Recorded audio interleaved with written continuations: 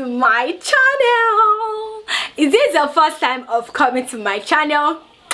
Thanks a lot. Don't forget to give this video a thumbs up, like, share and subscribe. So in today's tutorial we are going to be making a simple video on how to achieve your pencil skirt with 2 layers pleats. Okay, pencil skirts with 2 layers pleats. Now one thing about this form of skirts is the fact that you can also convert it to a gown. Now I know you might want to ask me that, oh, how can we convert skirt to gown? We want to slay with this style. We want a style that can serve as skirt and also as a gown. We want to go out on a skirt and come back as a gown. So the difference basically is just adding your infinite wrap to the upper part of your skirt. So once you add your infinite wrap to the upper part of your skirt, you are going to have a gown. That's a top secret. Okay, that is a top secret I want you guys to keep. So I'm going to show you guys how to achieve your infinite to this skirt so that you can end up having a gown if you're interested in rocking it as a gown or you want it to serve as a skirt for you. So once you convert it to a gown, this simply means that you have your infinite wrap at the upper part and you can wrap it to different styles of your choice. So the way you wrap it is going to add more beauty to it, and it all depends on how you want to rock it. But for today's tutorial I'm going to be dealing with the skirt part, and while I'm cutting and sewing I'm also going to explain to you guys how to convert it to a gown. Okay, so what are the basic measurements required? Our waist measurements and our skirt length. Now we also need our hip measurements, guys.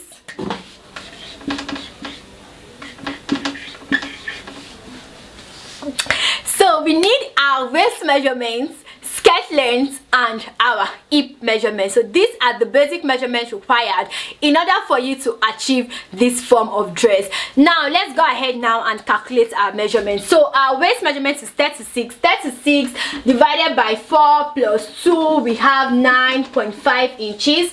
Our hip is 38 divided by 4 plus 1, we have 11 inches. Now our skirt length is 44 inches. 44 inches, which basically means from your waist to your desired skirt length. And of course, because you are going to have 2 layers of pleats, it simply means that this form of skirt is a long skirt. Okay, so now what we are going to do now is to go ahead and deduct our pencil skirts from the skirt length. Now from my waist to my knee length is 17 inches.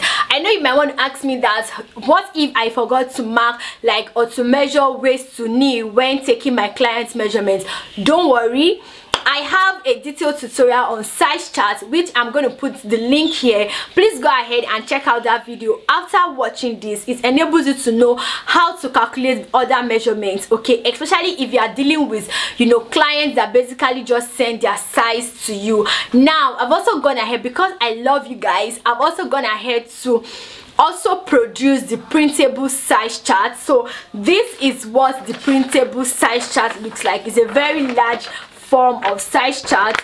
I don't know if you guys can see it, but this is what the printable form of size chart looks like, and it starts from size 4 to size 24. It includes your thigh measurements, your short length, your trouser length, your flap length, your sleeve, your top length, waist to knee, bust, armhole, shoulder to bust. It is so detailed, guys. I recommend that you guys should have a copy of this size chart. Now how do you want to place your order? Please check out the description box for our email address and also our phone number, and send us a message or place a call to order your printable size chart. Okay, so that will enable you to know that looking at these measurements you can say that the person falls around size 6. So what is the shoulder to knee of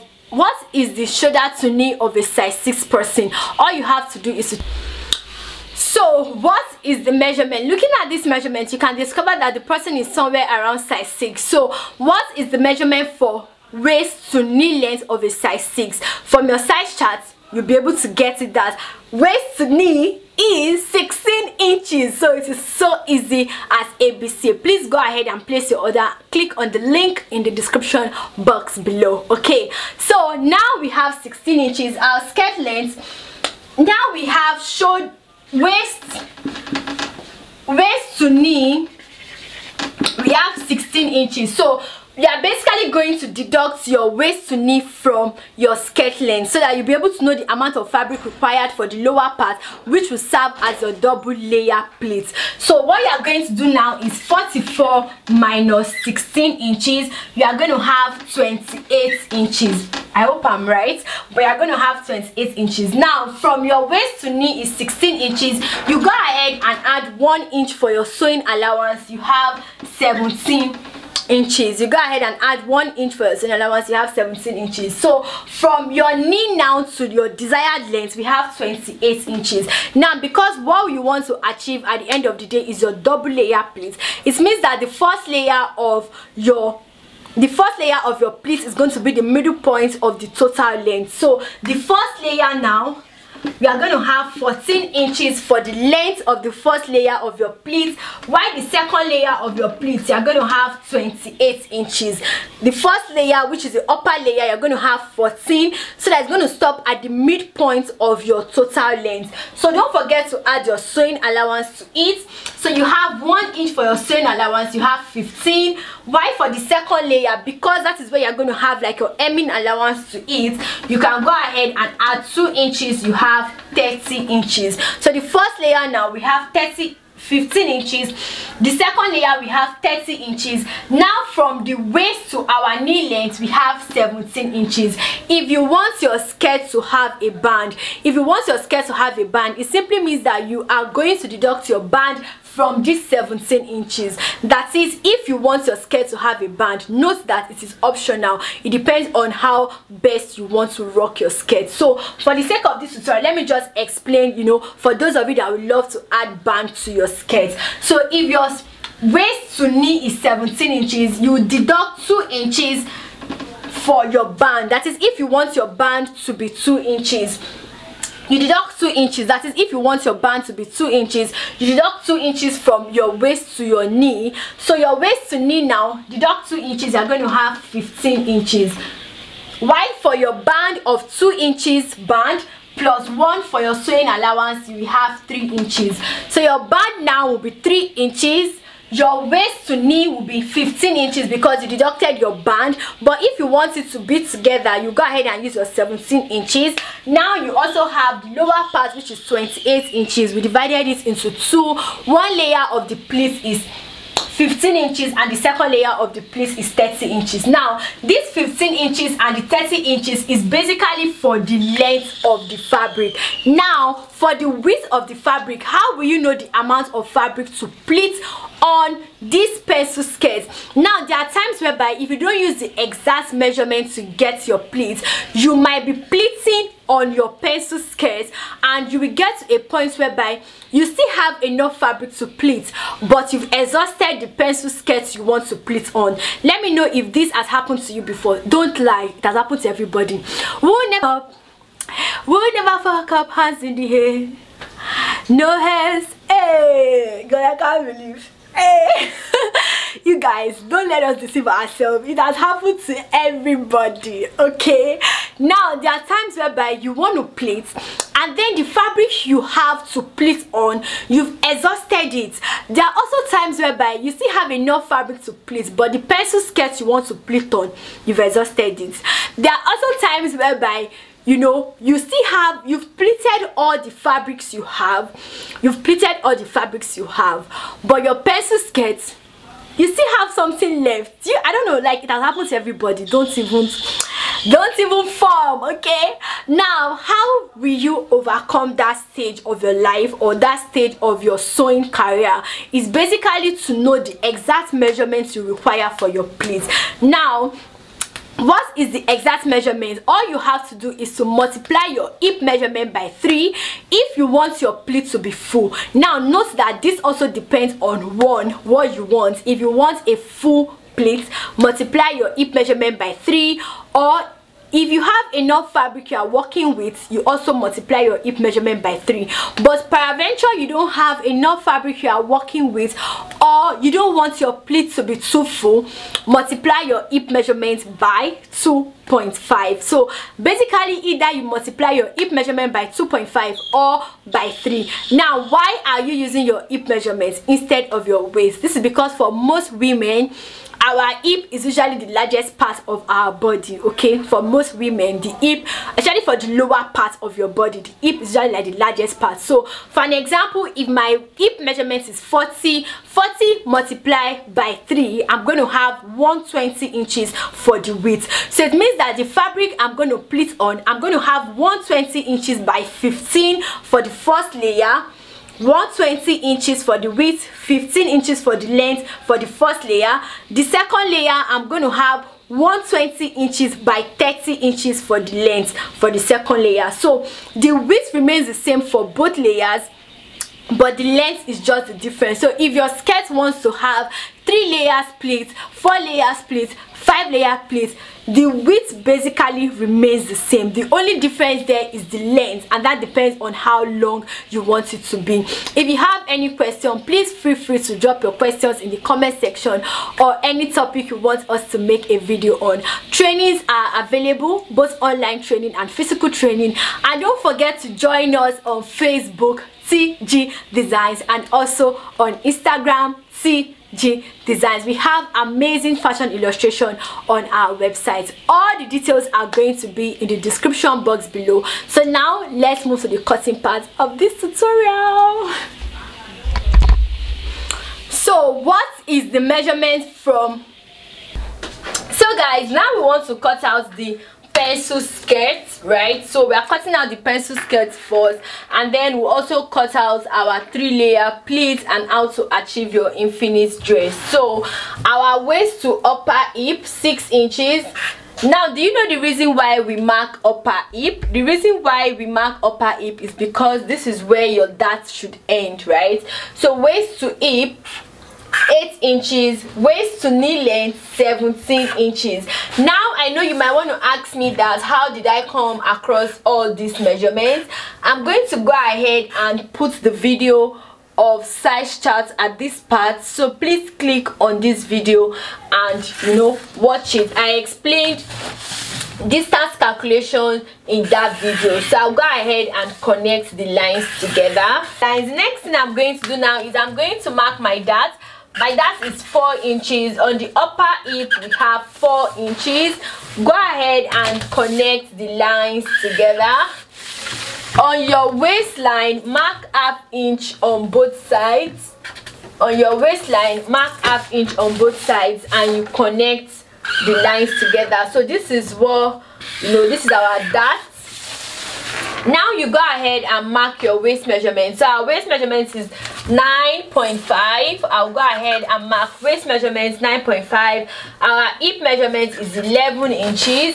Now because it's pencil skirts, you are going to determine how many inches you want to take off from your hip measurements, and note that it depends on you. You can take off basically from 1 inch to 2 inches, or how pencil you want it to be. So I have 11 inches here. I'm going to take off 1 inch. I'll mark 10 inches on my skirt length. So once I'm done, I'll go ahead and connect.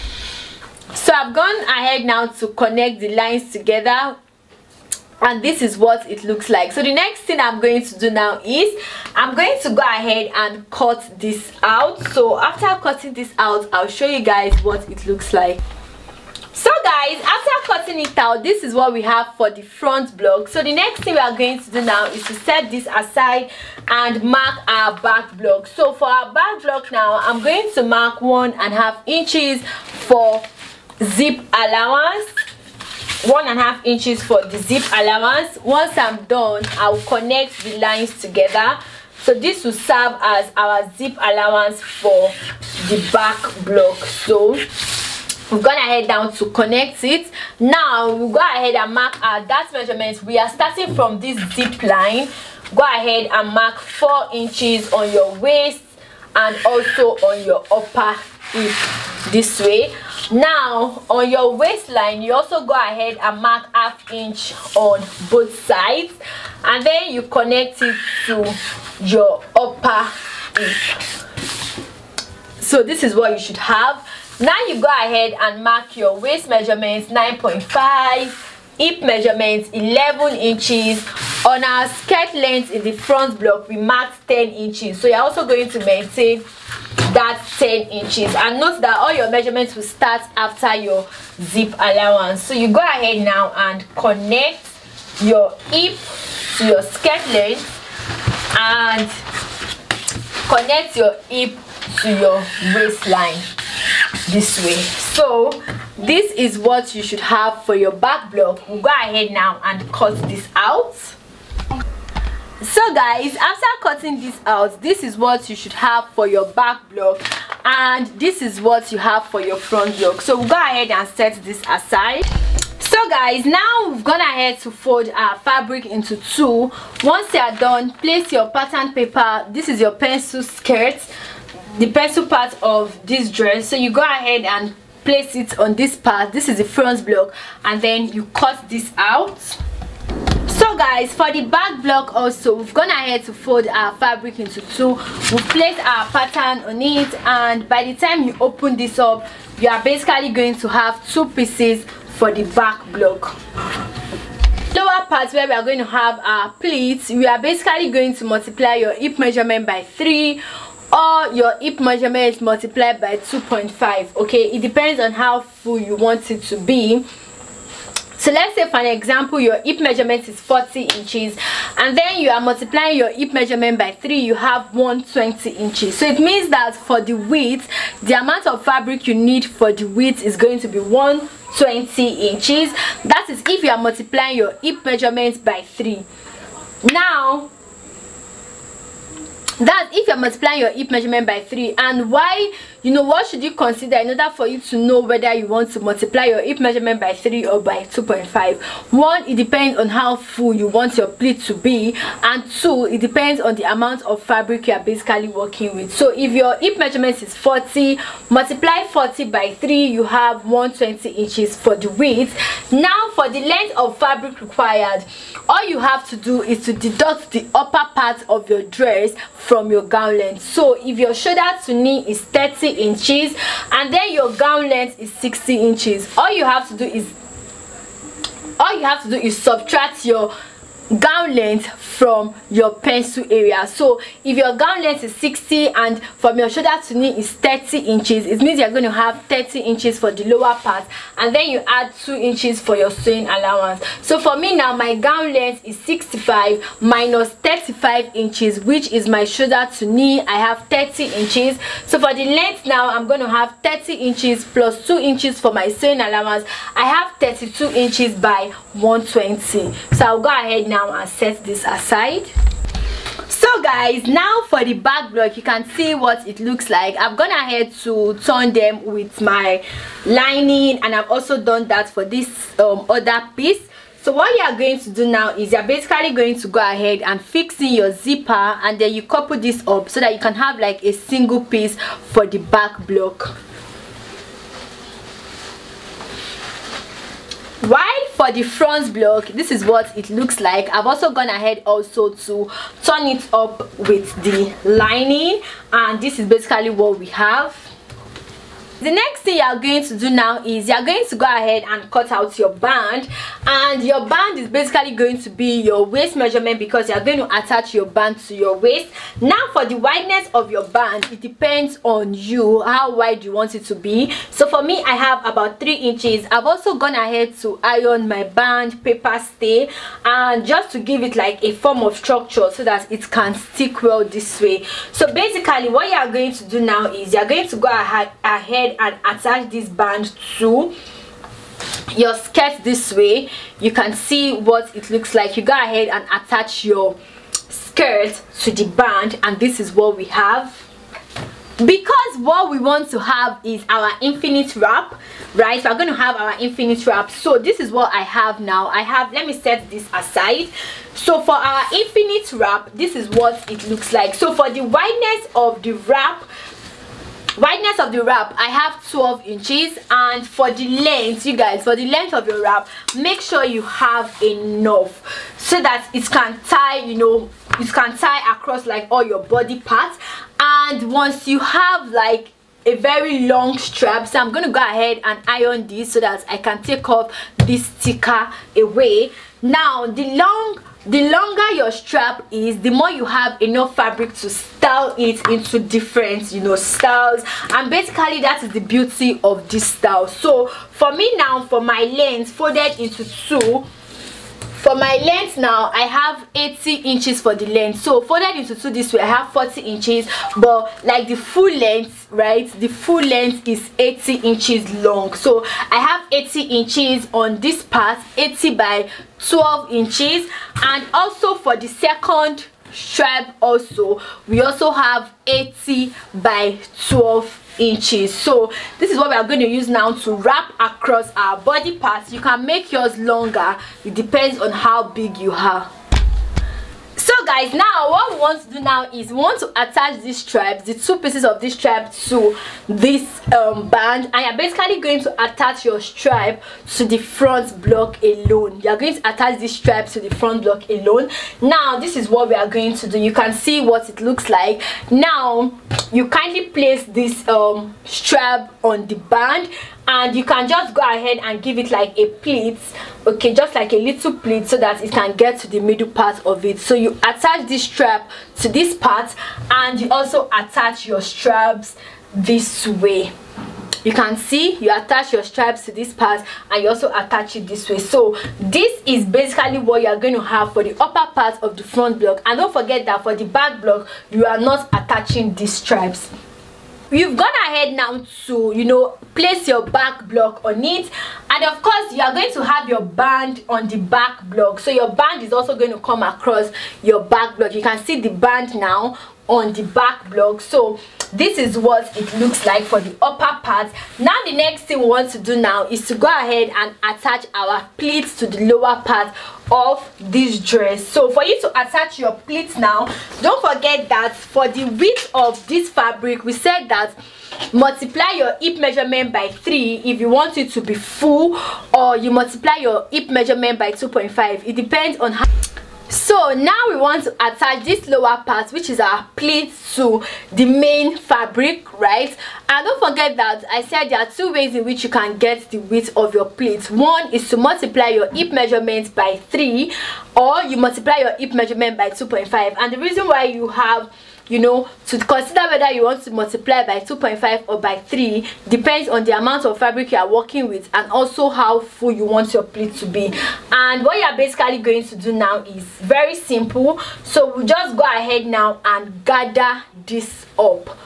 That is what you want to do. So just gather this up, and I'm going to make use of my gather's foot. I have a tutorial on gather's foot. I'm going to put the link somewhere here, so you can go ahead and check it out on how to use your gather's foot to pleat your dress. And one advantage of using a gather's foot is that it makes your pleats to be equal, and you don't have to worry about one pleat being bigger than the other pleat, right? So I'll go ahead now and pleat this. Please check out that video. So I'll go ahead now and just gather this off at the lower side, and once I'm done, I'll show you guys what it looks like. So guys, now we've gone ahead to couple this up. So basically you can see like where you have your pencil skirt effect, and then this is how we went ahead to attach our straps so that you can tie this, you know, across your body. And the next thing I went ahead to do now was to go ahead and gather our pleats to the lower side of this dress. So I just went ahead to add like 2 layers of pleats. So basically if you want to attach like 2 layers or 3 layers, the width is going to be the same thing, which is your hip measurements multiplied by 3 or your hip measurements multiplied by 2.5. So the width of both the first layer and the second layer is going to be the same. The only difference is basically just the length, okay, how long you want it to be. So this is basically what I have, and I hope you guys enjoyed this video. Please give this video a thumbs up, like, share and subscribe. So for the back block also, you can see that we don't have the straps at the back block. We only have the straps attached to the front block, and then we have our zipper and we also have our pleats at this lower side. So thanks so much for watching. I'll see you guys in my next one. Bye.